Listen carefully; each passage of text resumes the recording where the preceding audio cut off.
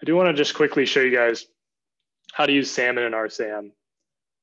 So these are both algorithms for RNA-seq quantification. And what that means is you want to measure, I guess, the level of gene expression that you have in your samples. And so for those of you who are in lecture today, so I guess my question is, what are two potential confounders of read count? If you're just looking at the raw, for example, in my sample, 50 reads aligned to this gene. So what are two potential problems with using that as a measure for gene expression? Or what's one?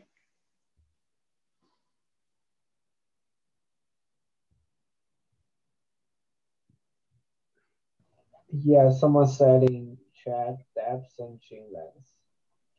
Yeah, so I think longer genes, you can see more counts from genes that are just physically longer in the genome. What's the other one? Sequencing depth, I assume. Yeah, library size. So like, for example, if you, in one like experiment, you see 100 reads or 100 reads mapped to this gene. And then the next experiment, 1,000 reads mapped to this gene. It could just be that in the second experiment, you had like 10 to 100 times as many fragments. And so for example, there's no actual difference. And so to get around this, like we introduced, I guess, these four measurements today: counts per million, RPKM, FPKM, and then TPM. And so counts per million are kind of the simplest, which is just like for a given gene, you're just looking at the number of reads like per million fragments sequenced. Yeah, so for example, if you have 1,000 reads that map to the gene CD8, but you sequenced 1 billion fragments, then the counts per million for that gene would only be 1. Does that make sense?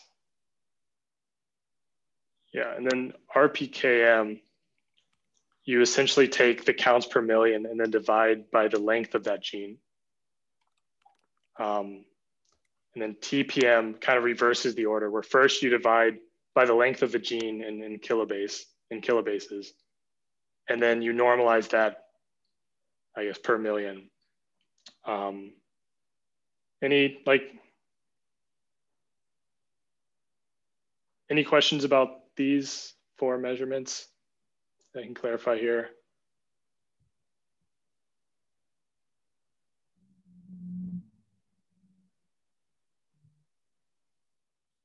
And I think the lecture video that she included is great. So I'd suggest watching that again if you're confused. And so Salmon and RSEM are both algorithms that are going to get you these four measurements. Okay, so let's talk about Salmon. So Salmon is a pseudo mapper. So it's not actually going to like give you like a real alignment. It's really just primarily for measuring the amount of gene expression. So you're not actually going to get like a raw sequence alignment like you would with STAR. Okay, but let's briefly go over how you'd run this. Okay, so you can give it a FASTQ file as input, start a job, so go to a compute node, module load Salmon, and then the main command is Salmon quant, so quantification. And then the inputs that you want to give it are, so the path to the index. So Salmon contains like a list of known, I think it's a list of known transcripts. It might be just exons. I'm not entirely sure, but the index is in the STAT115 index folder. Next, you give it the path to the input reads, which are the FASTQ files. Number of threads. This will automatically detect if it's paired end or single end. I think these are single end for this problem. and then -O. So it's going to create an output directory. You just want to name that output directory, whatever you want. Okay, so I assume at this point, I think I've kind of explained like how to load the modules. So are we okay with this? It's kind of getting late in the P-set or the homework, so I don't know if anybody's done this yet, since it's still due in a couple of days, or like at the end of the week. So sorry. So for this each line, do you just run it separately, like specify one line and then enter, and then specify the other one and then enter? No, so it's like so it'd be like salmon quant space minus I, whatever, space minus R. So there's no, don't put any like new lines in. You know, sorry if that's a little confusing. But it's just like you would for star, where it's just like space. You just put spaces in between like the different options, no new lines.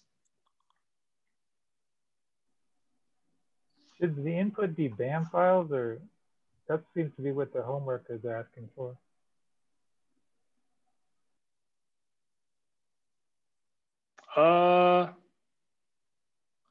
So RSEM takes in a BAM file. I think we've included the BAM files and the FASTQ files, right? For each sample. No. We should have. I think, so in raw data too, there's also a FASTQ folder, right?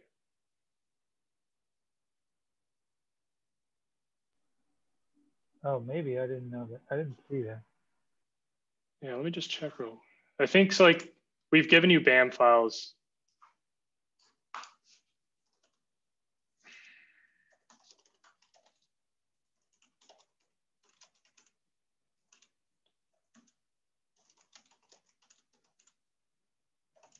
CD FASTQ file.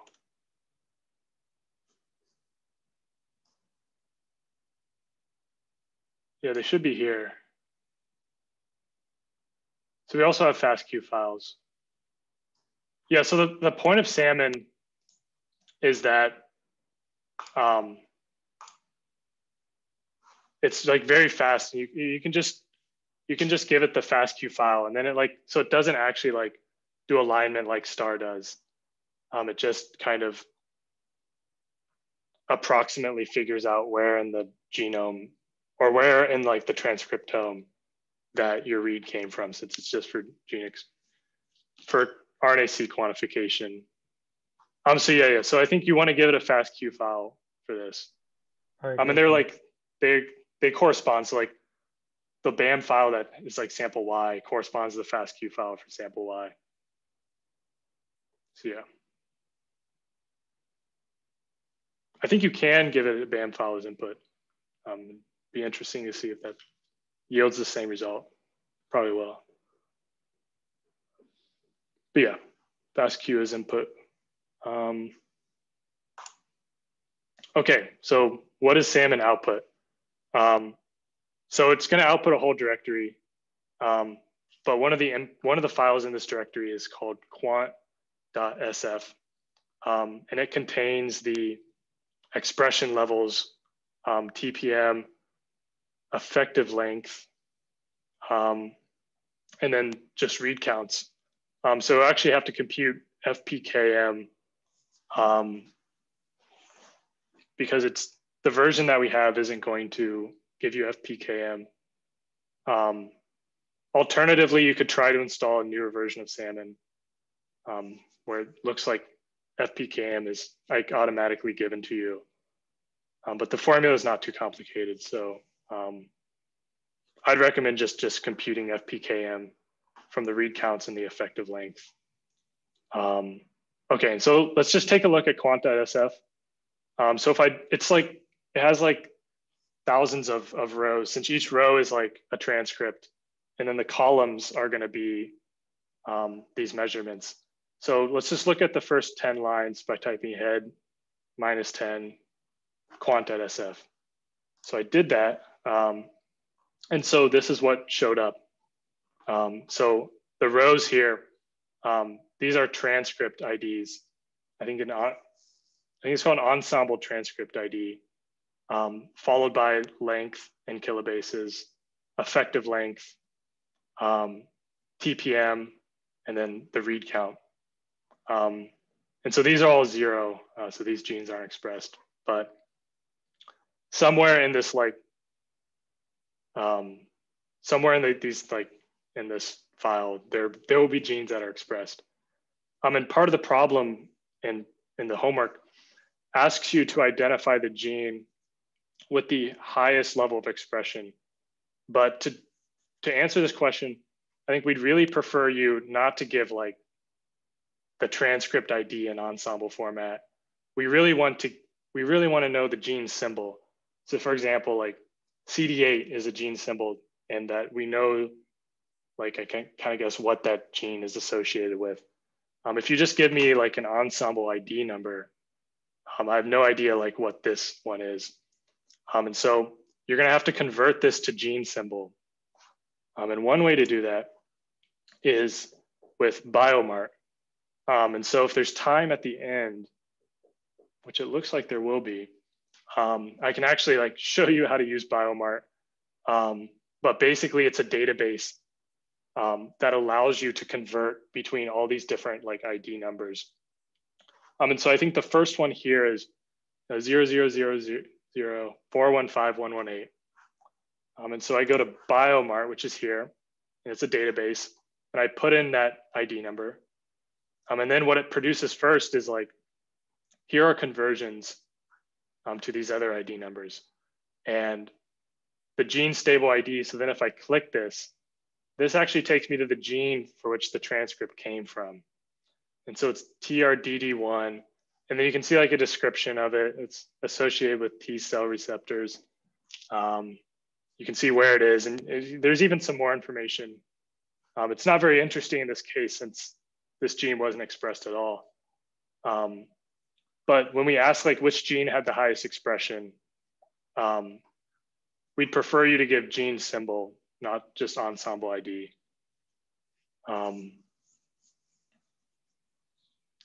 Yeah, so I can give a demo of how to like use biomart. There's also an R package called biomart in case you, but since like, so this problem only asks you to do the one with the highest expression. So if you're just looking to convert one, I think biomart, just like using the online database is enough. If you have like, if you wanted to convert everything to gene symbol, then using the R package is probably a better idea. Yeah, but I can give a demo of that at the end. Okay, the final thing is just how to run RSEM.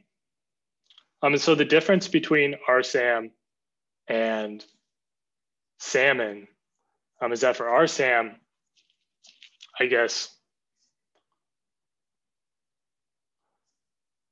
you first need to get a BAM file containing the alignments.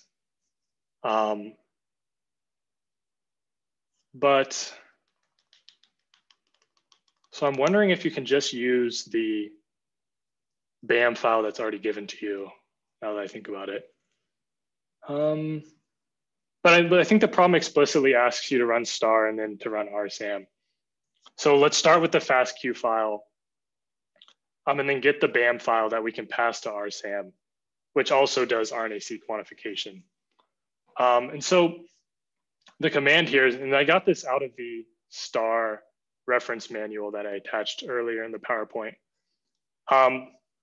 But to give input to RSEM, so you want to call star, and then you have your default parameters here, which are like path to genome directory, FASTQ file. These are the parameters that we talked about earlier. But then you also want to add these two options, which are quant mode, transcriptome, SAM. So it's going to output a SAM file.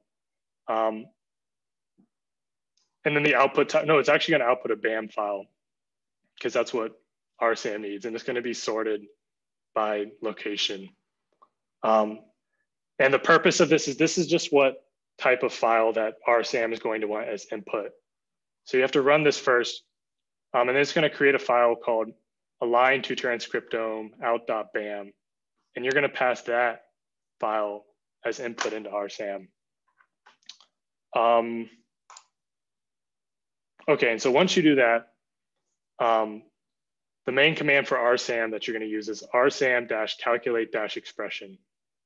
And so it can output a BAM file. We don't actually need that, so we can say no need to give us that. You want to make sure that you write --time, because for problem 5, it's going to ask you how long did this take. And if you do this, it's going to give you a file that like describes the total runtime and actually the runtime for like each part of the algorithm. So just make sure you do this for problem 5. BAM, so you're going to specify that the input is a BAM file. Number of threads. Input file. So this is the name of the input file that we obtained here in the align to transcriptome. There's also a reference for RSAM, which is in the STAT115 index folder. And then finally, you can name the sample because it will also create an output directory. And below, I guess this shows like what a typical run would look like actually at the command line. So RSAM calculate expression, options such as number of threads, time. You're going to give it a BAM file. Then the input, which is the align to transcriptome.bam. The reference name, which is in the STAT115 index folder. And then this sample name you can choose. Hey, Philip, I have a question. So for the reference name, is that the path to file for the index? I did that, but then it actually didn't run. Oh, so the index is an entire folder. Right. I specified to that folder, but then I also look at the manual. It says it's the reference name. So it's like the name of the kind of like the prefix. Because it says that the user must have run RSEM prepare reference before using the reference. So are you specifying the absolute path to the reference? That's why I did initially, but then I didn't run. So I'm just wondering why. So like we've ran RSAM prepare reference for you, and we should have saved it in that folder.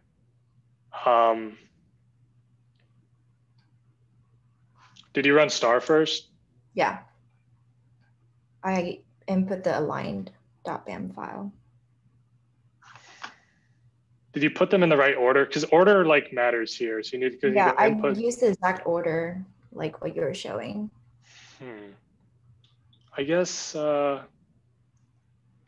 you load RSAM? Oh yeah, I assume you loaded it, otherwise it wouldn't give you an error message. Yeah. It's okay, I'll try it. Do you mind like, I guess, emailing me your bash code? Just somewhere where like nobody else can see it. Sure, thank you. But I'll at least take a look at the line, see if I can find anything. Okay, and so the RSAM output, it's pretty much, so it's contained in .isoforms.results, but it's basically the same as Salmon, except it actually gives you FPKM, so you don't have to compute it yourself, which is nice. Yeah, so we already talked about like what this file means with all the transcript IDs. It also gives you the gene ID, I guess, which is nice.